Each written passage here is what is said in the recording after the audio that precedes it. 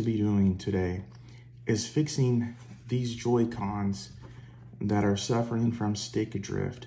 What is stick drift, you might ask?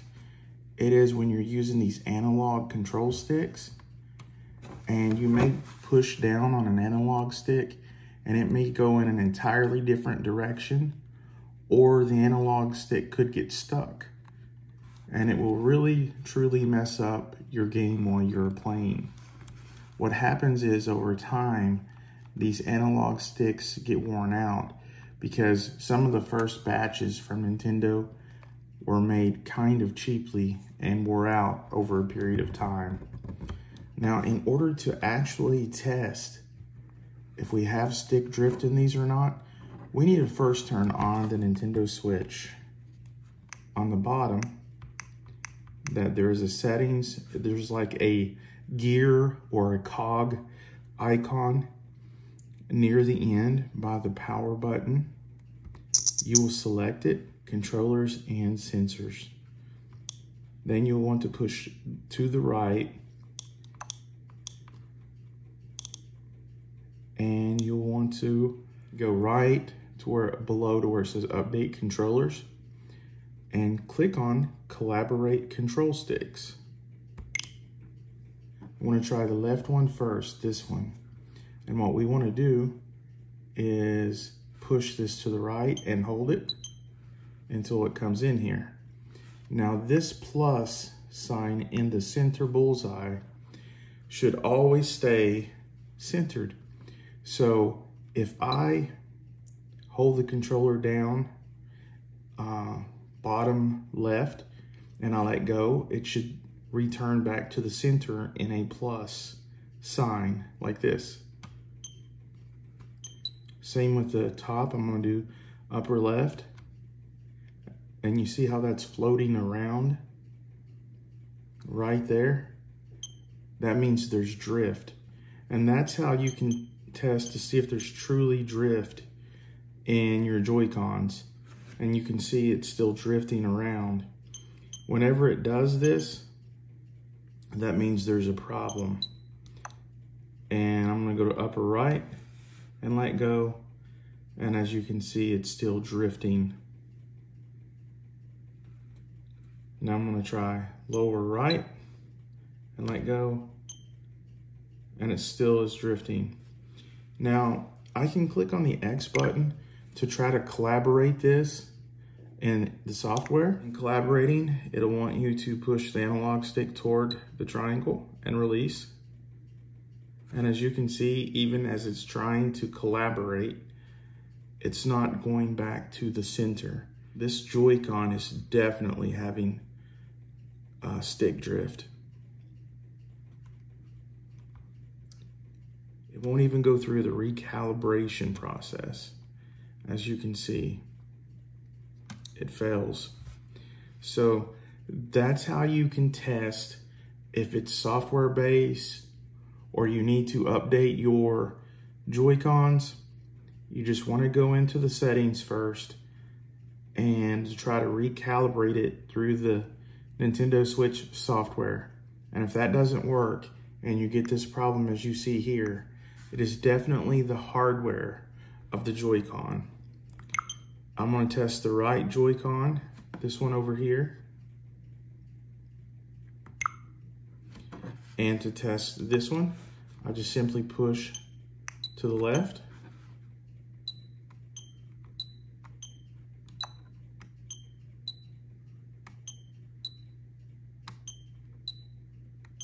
And I'm going to go through all the different directions. It's responding better than the one on the left, but I did get a little bit of drift right here.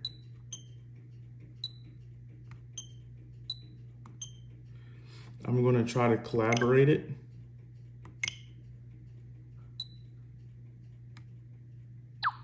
See, it's starting to drift right there. As you can see, it's not in the center. Then I'm going to push down, and it's not going back to center. I'm going to push left, and it's not going to center. Push up. You'll turn the analog stick, in a 360 circle until it says calibration complete.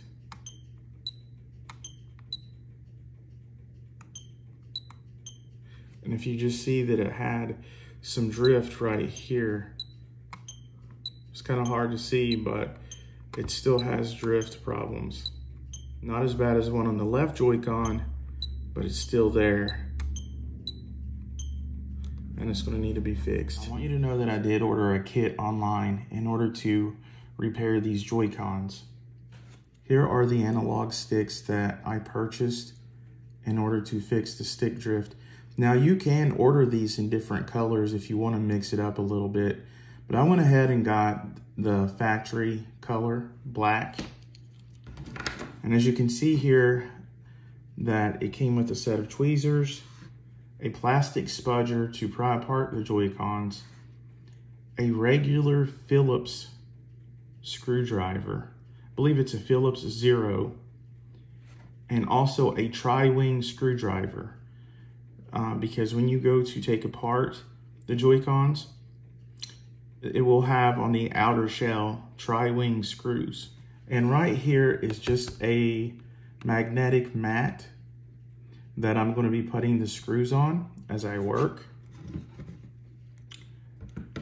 You don't have to have that, but that's just going to hold the screws and keep them from getting lost. Now, first up, I'm going to be working on the left Joy-Con.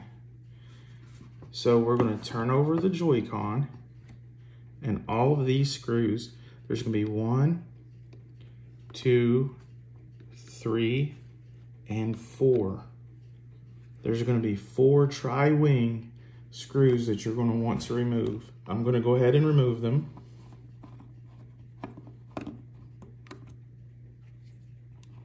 And then I'm going to place the screws on the mat.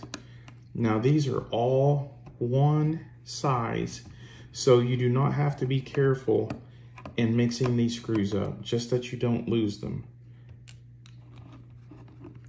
They can go back in any order.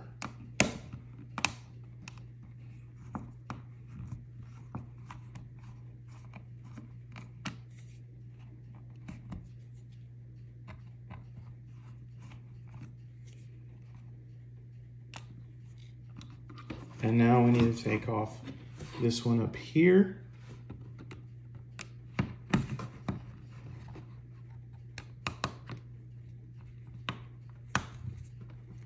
That was on there a little bit tight, but it's coming out. No problem. Then we're gonna lay it over there. Now you should be able to pry the controller open, and I'm going to turn it over right here, and right at the edge of this right here, I'm going to use this plastic spudger. And I'm going to use plastic because metal could damage this shell because it is made out of plastic. So I'm going to use plastic, and I'm going to put it in this lip right here, just slip it in there, and I'm going to take it gently around here through this.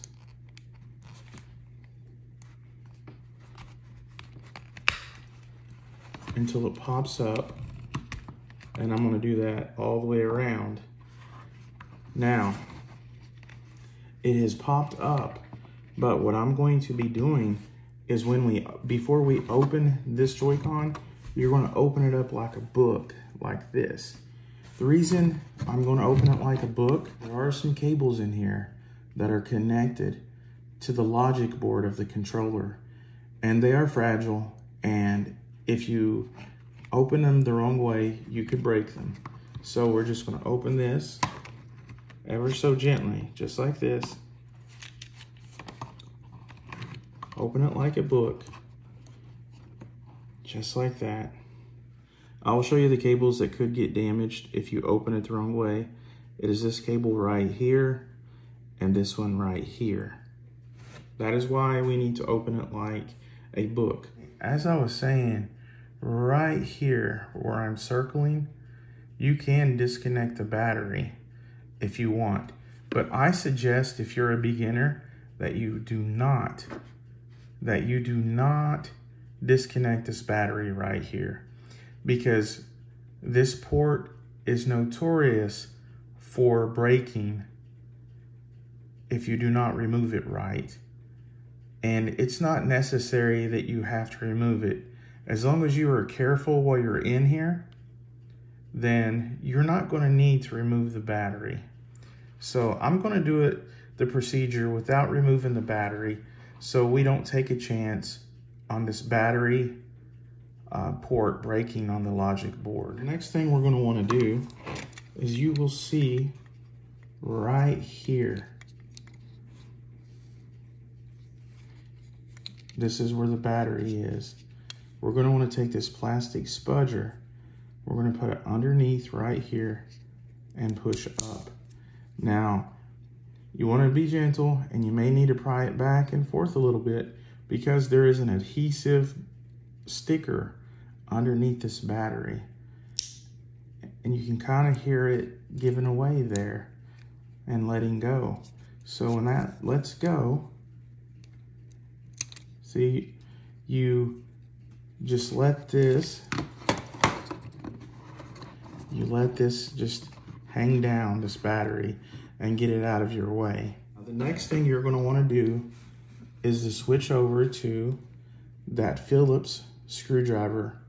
It's going to be 00 Phillips. I'll put a link to this kit that comes with these tools in the video description.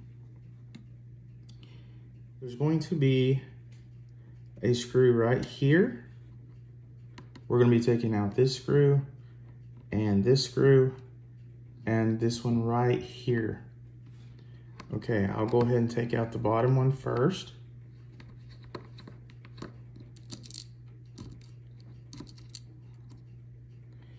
And these screwdrivers are magnetic. And again, these screws are the same size, so you will not get them mixed up.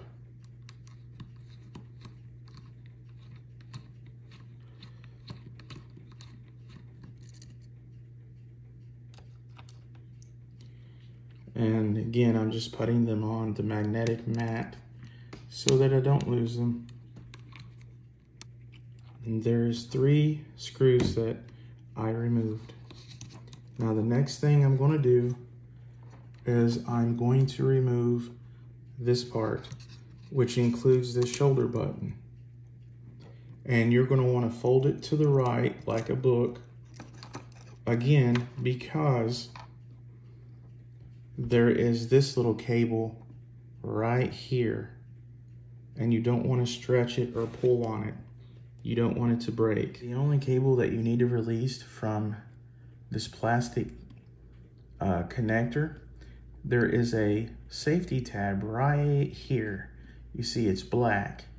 Now what you want to do, you want to take the point or the ridge of this plastic spudger and just gently get in there and pull up gently. And this little connector is going to be straight up and down like that. And when it's like that, you can take a pair of tweezers, and that's what I'm going to do. You can grab that little cable and get it out of the way. Now this is only going to happen in the left Joy-Con, because the right Joy-Con is going to be easy, as you see. But anyways, you want to hold that little cable back, and it's going to reveal the 2 screws in the analog. It's going to reveal these 2 screws that attaches the analog thumbstick. Now, you are going to need to remove one more ribbon cable, and that's the one that goes to the analog joystick itself. So you go to this tab again on this plastic port, and you're just going to move it up gently.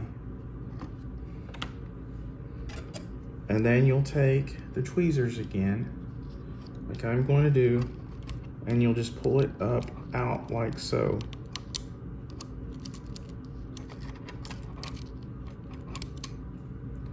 And you can see that pulled up out of there. You'll see that there are these 2 screws holding in the analog control thumbstick.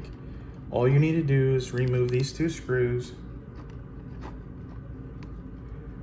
And what I'm doing to make it easier, I'm putting my fingers underneath of this case here.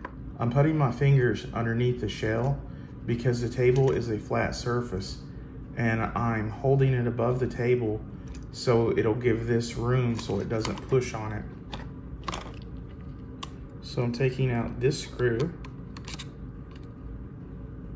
and these screws are slightly different, so I'm putting them away from the other screws. And I'm just putting them on the magnetic mat. Now, as you can see, this analog stick is ready to come out. Now you have to be careful, and you may need to wiggle this a little bit because there is a plastic ring underneath here that kind of holds it into place, and you don't want this ring to pop out. But if it does, you can set it back in place. But as you can see, this one did not pop out and it is still in place. So with that being said, this is finally out. This was the problem that was causing the stick drift. This is the old analog stick from the Joy-Con. What we're going to do next is simply take one of the new analog sticks. I'm going to put the cable, feed it underneath, right there. I'm going to feed it underneath here, this cable, and then I'm just going to put it right in here, wiggle it just a little bit.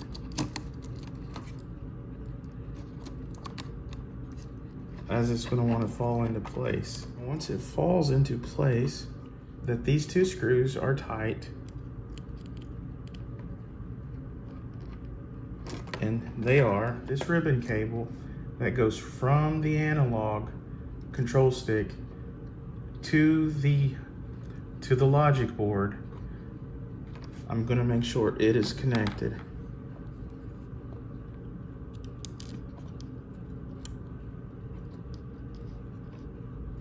And it may take you a couple of minutes to get it just right, but take your time. You're going to push that connector in. You'll see it on the ribbon cable at the bottom. It is a little harder, so it can be pushed in easier. And once you get it pushed in, then that plastic brace that you had to lift up to take it out, well, we're going to do the opposite. We're actually going to push it down so that it locks the cable in place. Now, you remember this cable that we had to unlock from here so that we could get access to that second screw and take out the analog stick? Well, it is now time to put that one back into place.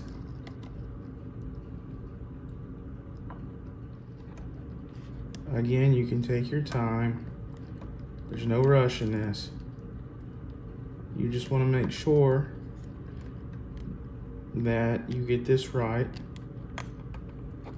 And you can grab the end of the cable because that's where it's harder at. That's where it's not as brittle as at the end on the connector. And once it's in there, we're going to lock that down again. We're going to take this little tiny plastic bracket, and we're going to lock it back. Once it's locked back, you can see it looks like that right there. You'll be able to see these pins on these plastic ports. While we're in here, if the back shoulder button pops out, which a lot of times it will, I'm going to show you how to put it back in. So first we're going to take the right end of the shoulder button and I'm going to insert it right here to where it's underneath the plastic. And then you'll see right in here is where the spring goes. And I'm going to actually push down just a little bit, and I'm going to push to the left so that this little plastic notch is just a little bit under the shell up here. And if it's in place, you'll be able to just barely push on it and hear a click, just like this. Okay, we are ready for the next step. This right here, the first shoulder button that has the battery compartment connected to it, be gentle with the cable that's on it. And the cable is going to go to the right here. And you can see that the button is going to be facing the top, the first shoulder button. And this is just going to set on top of here like this. And make sure while you put this back on that you are clearing every cable, and make sure that your cable to the shoulder button doesn't get caught up. Make sure you're clearing the wire to the battery. Once we get this on here, you're not going to need to worry about the second shoulder button anymore, because the battery compartment that holds the first shoulder button is going to hold that in place. So all we need is those 3 screws to put this back in place. We're going to need one here. That's where the second screw goes. And again, do not tighten these too tight. Just get it snug. And then down here, there's a plastic little arm right there.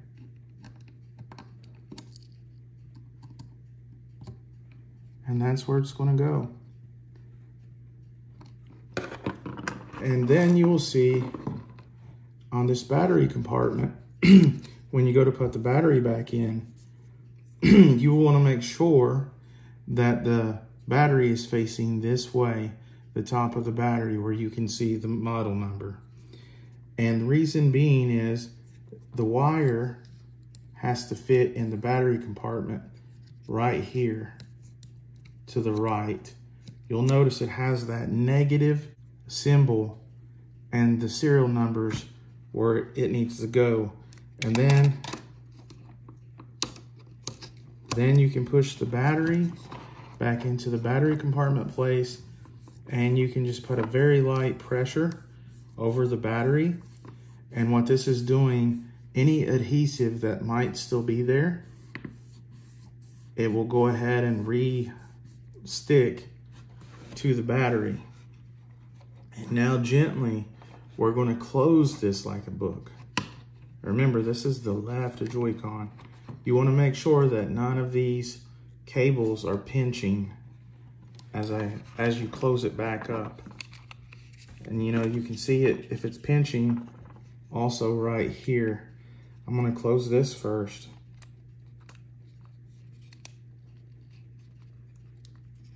From this side, and then this side. And you click it all the way around, and you will hear that clicking noise. Now I'm ready to put the tri-wing screws back in. And if you remember, there were 4 of them. Those are the 4 that I'm going to be putting back in. So I'm going to get my tri-wing screwdriver. I'm going to start putting those in. Right here. And again, just get it snug. That's the word I'm going to use. We'll snug it up. There is no sequence that you need to put these in.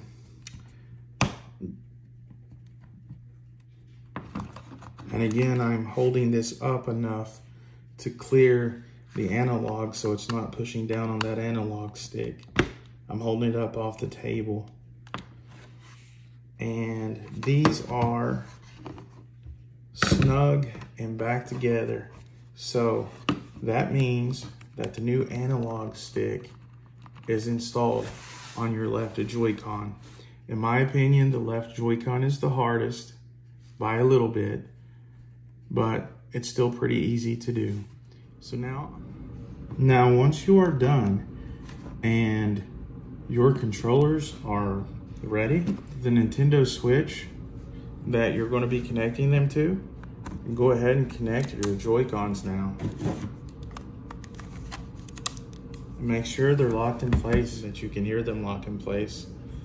And then you'll want to turn on your Nintendo Switch. You see down here these circles.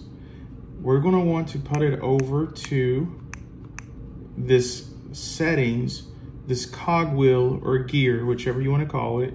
Press A. And over here you will see there are some settings.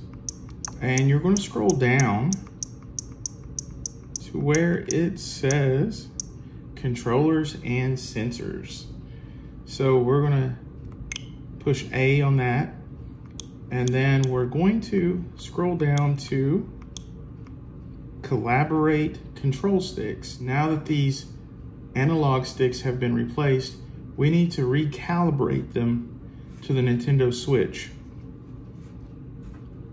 So we're going to push A on that, and we're going to first do the left one. So we're going to push the left one to the right, and it should activate the collaboration.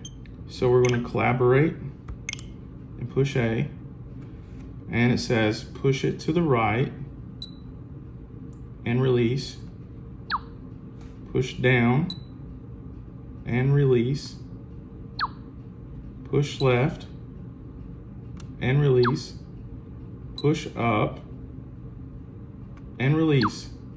Then it says do a 360. Calibration is complete. Now, remember how it floated before? Let's see if it floats. You see, no longer floating. It goes right back to the center.